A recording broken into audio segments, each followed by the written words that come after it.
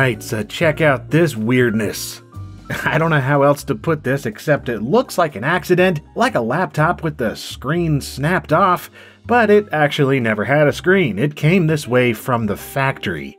And the closer you look, the more questions arise. It's from 1999, but only has a floppy drive, no CD-ROM drive, and not even a hard drive. It has a trackpad, but not one for fingers. It's for this stylus. It runs its own operating environment with a custom UI, but it's based on Windows 3.1, and oh my god, it has a 486-like processor inside. This is a legit PC. Wait, what's with the Commodore 64 logo? It's also a C64. What's going on? There is so much delightful weirdness, it's hard to know where to begin. The branding is weird, the form factor is weird, the specs are weird, the OS is weird, the fact it released when it did is weird. It breaks my brain a bit, so let's just dive in. This is the Web.it Internet Computer by Web Computer International. It's sold exclusively in Europe, with mine from Germany costing around 600 Deutsche Marks upon its launch there in 1999. As a point of comparison, 600 DM was the same cost as a 3DFX Voodoo 3 3500 GPU alone in '99, so a whole PC for that price was pretty low indeed. And that was the idea. The Web.it was designed as a low-cost computer in the tradition of the original Commodore 64, primarily to be plugged into a TV and connect to the World Wide Web. It wasn't just focused on the one task though, like the then popular web TV set-top boxes were. Instead, the Web.it was also a proper PC, complete with drives, I/O, and expandability. Manufactured by Aztec Systems in Singapore, with the machine itself designed and marketed by Web Computers International in the Netherlands Antilles. As for how they got the C64 brand, it's a messy web of liquidations and acquisitions from the days when anyone touching the Commodore brand was seemingly cursed. Commodore International sold their assets to Escom AG in 1995, who themselves went bankrupt in 1996, with the Amiga brand being sold to Gateway and Escom Netherlands buying the Commodore trademark, renaming themselves Commodore NL, who soon fell apart and were bought by Tulip Computers, who were having their own financial woes, and in 1998 licensed the Commodore 64 brand to Web Computers. And they themselves were defunct by the end of 2000, but before their demise they managed to release the Web.it Internet Computer.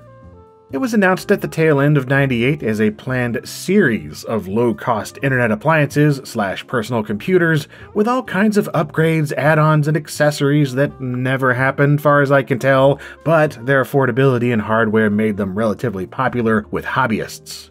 And for a while, plenty were available complete in box on eBay, which is how I imported mine from Germany years ago. Despite that, several items it came with are Dutch. Namely the box and documentation, each of which are printed in a combination of Dutch with some English. The computer, on the other hand, both the software and the keyboard itself, are German. It's been a while since I've used a quartz layout board, but it didn't take too long to reorient myself. Mostly it's the modifier keys, symbols, and punctuation that took the most getting used to.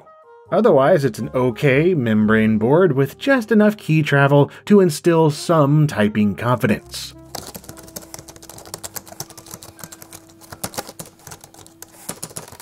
The trackpad, on the other hand, does not function how you'd think. It's pressure sensitive, but using a finger to use the cursor never feels quite right. It's too imprecise and jittery. And the surface is slick and glossy like the LCD screen of a PDA.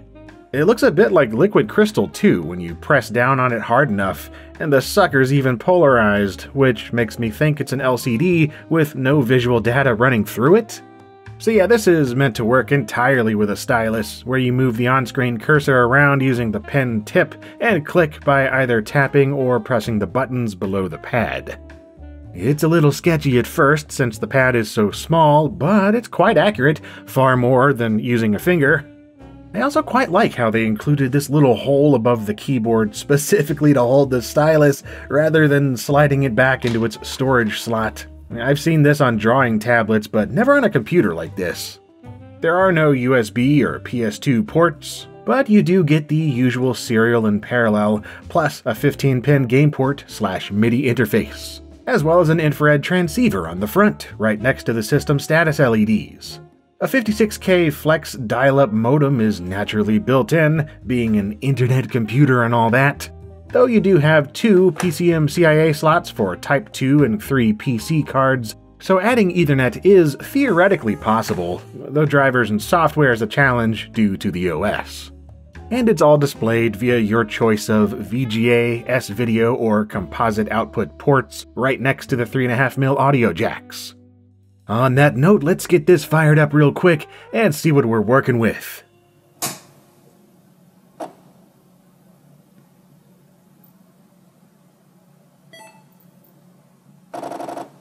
Yeah, beyond that 3.5-inch floppy check, the machine is silent. No fans, no hard drive, no spinning disks till one's inserted. The only sounds begin once the OS is loaded and its theme plays through your speakers.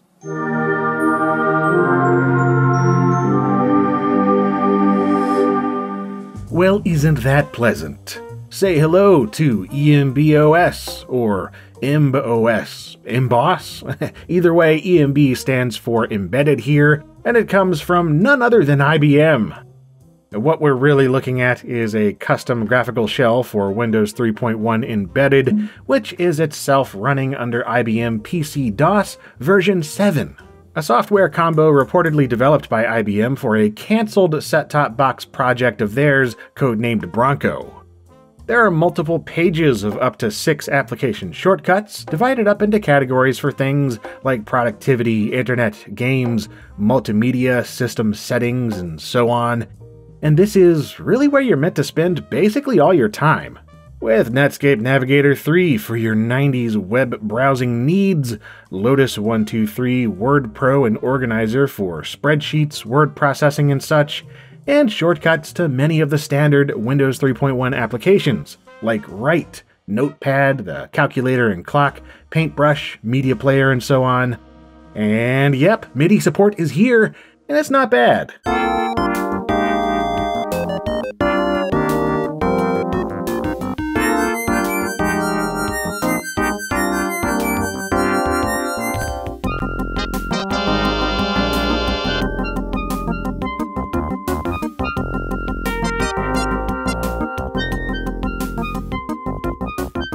However, what we've seen here is largely what we get, with limited customization. It's all German all the time on this model, and it's a PAL machine meant for PAL TVs. So there's a 50Hz vertical refresh across both TV and VGA output, at least with both outputs enabled at once, which makes sense. Otherwise, you can disable TV out, that'll put it into 60Hz mode when going through VGA alone. And while embOS has the core programs, it's still an uber-simplified 3.1 experience, and many expected bits just aren't here. Like it's missing the full control panel, you've no access to drivers or Windows setup, you can't customize aesthetics, can't make your own program groups, there aren't even any screensavers. But you can run Windows 3.1 applications outside of those it comes with, provided they don't require any software or libraries that it doesn't like. So things like SimCity and Lemmings for Windows don't run for me at all, but the likes of SkiFree and Jazzball are just fine. Speaking of other software, as I've said, there's no hard drive inside, despite all the stuff on here. So what's up?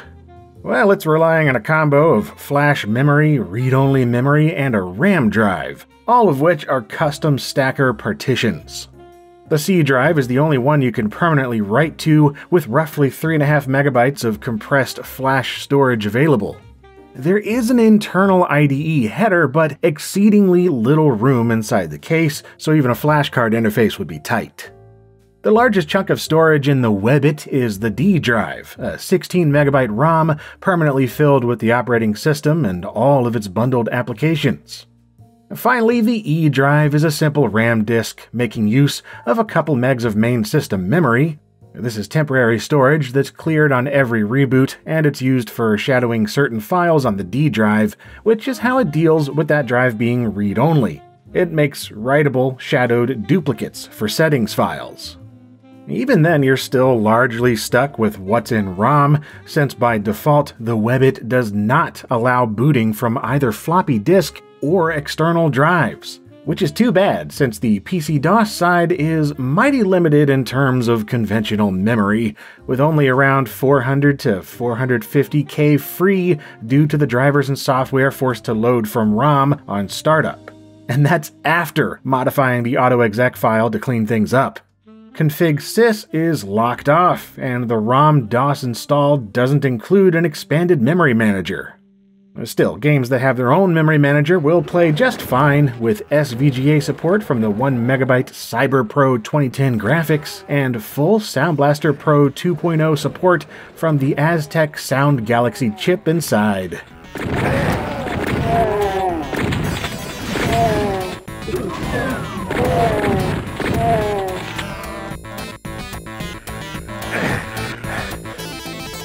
And that's just the PC side of things. This is also a Commodore 64, so press the chicken lips key plus F8 or tap the C64 shortcut in the OS, and that brings up the classic blue C64 basic prompt ready for input.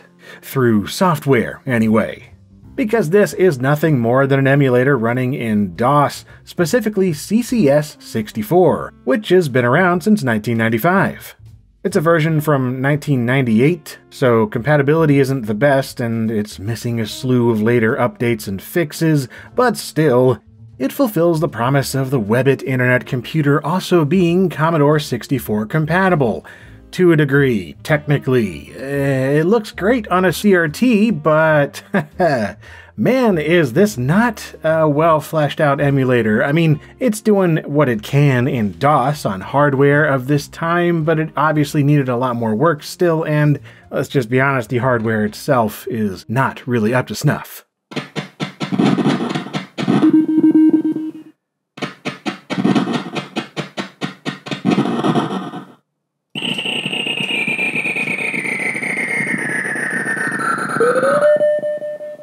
And of course, it doesn't come with any software. You've got to provide things like tap CRT or D64 files yourself to load from virtual cassettes, cartridges, or floppies.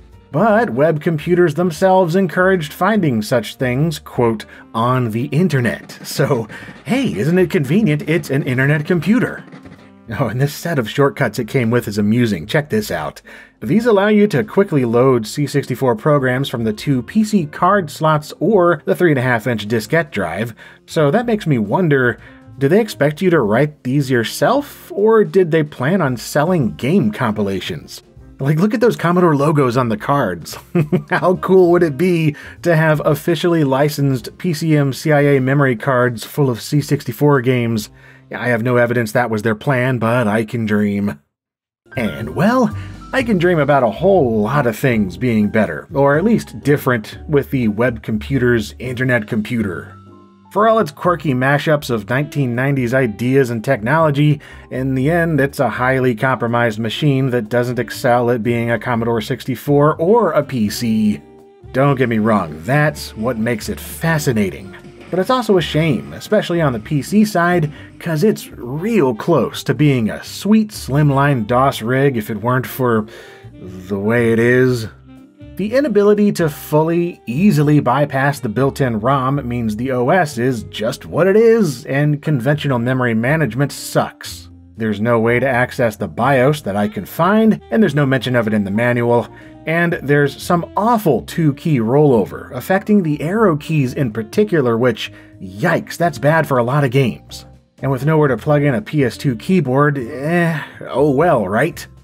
At the same time, though, internally, it's no slouch. It's slow by 1999 standards, yes, and I bet it chugged online as websites were becoming more complex. But I choose to think of it as solid by 1993 standards, when the hardware inside would have been less obsolete. And for what it cost back in 1999, that's an acceptable trade-off. The C64 side of things is lackluster, no question about that, but for the DOS side, the sound and graphics are actually decent. Its 16 megs of RAM is plenty for DOS games, and it's upgradable to 32, and the AMD Elan SC400 inside is clocked at 66 MHz with a 33 MHz bus, putting performance roughly in the range of a 66 MHz Intel 486DX2. All good stuff for DOS. And web computers actively tried to cultivate a community around it with a web page called the Web.it chat base, though they quickly found out that the internet was the internet, closing it down before long due to the disturbing contents of the chat base. A tale as old as time. The company also released an English model in the UK in really limited numbers. I've only ever seen one of them online.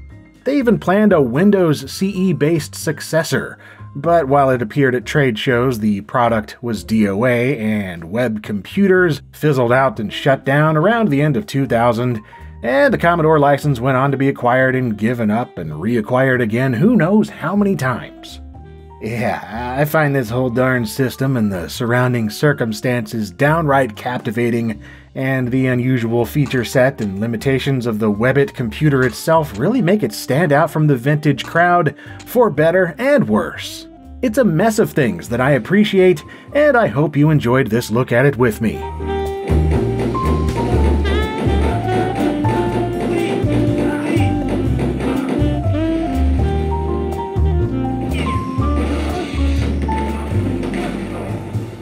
So hey, if you had one of these back in the day, or perhaps even modified it to run another OS, let me know your experiences in the comments. And if you like this type of thing, then stick around. New LGR videos are always coming soon. And as usual, thanks for watching.